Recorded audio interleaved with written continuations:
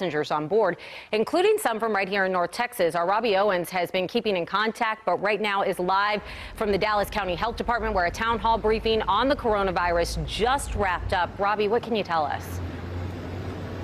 Well, Congressman Colin Allred organized this town hall here today. Brooke brought in some doctors from UT Southwestern, as well as the director of Dallas County Health and Human Services, Dr. Phil Wong, all to send that common message of remaining calm, not to panic, and also to ensure the community knows that all of the interested parties are working together every day to keep the community safe. Local health officials stressed once again that there are no confirmed cases of coronavirus in Dallas County, but the town hall here was designed to reassure and share information. Meanwhile, North Texans continue to be connected to the crisis as it unfolds all around the world. We have been in contact with North Texans on board the Grand Princess, now quarantined off the coast of San Francisco. They tell me that a couple of thousand passengers already disembarked, along with the elderly man who later died. So they question the effectiveness of keeping them quarantined now.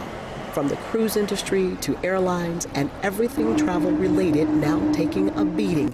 Just this week, the Walmart Corporation canceled a company-wide meeting that had been scheduled to take place in Dallas next week. That's thousands of hotel rooms that will now go unfilled. And experts say the ripples of tourism dollars in the area stretch wide. Just in the hotel industry alone, throughout North Texas, there's over 65,000 employees.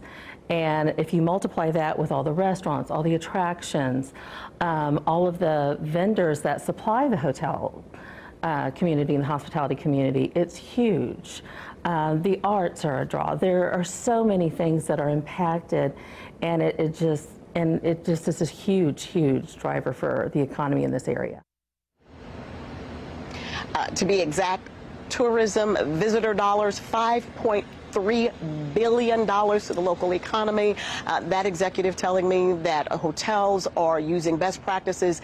They're retraining staff, doing extra cleaning in those high traffic areas, encouraging everyone to, those common sense hygiene practices. So the message is to prepare, be safe, but every day we are seeing new consequences of this virus, both economic and otherwise. And we'll continue this conversation ahead at 6.